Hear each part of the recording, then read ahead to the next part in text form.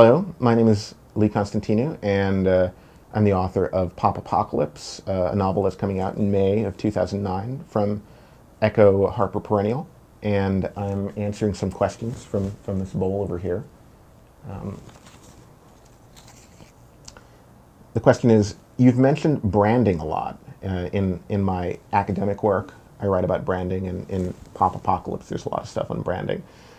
Tell us, in my opinion, what makes for a successful brand? And this is a good question, and I've done a lot of research. I've read a lot of technical literature on branding, and in short, no one really knows anything about branding. No one knows how to make a successful brand. No one knows how to sell reliably, and anyone who tells you otherwise is basically lying to you.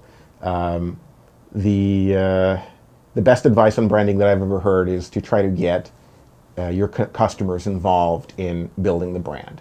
That is to say, you don't have much control over whether something sells. It's the consumer that ultimately decides if something is really cool and hip, like your iPod, or not. So there's little hope if you're a marketer and you want advice from me. I have none.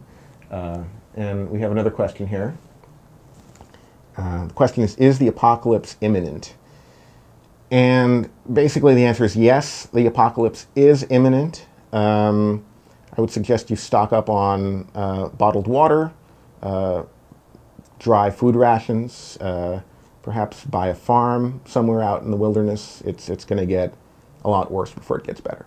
So, good luck.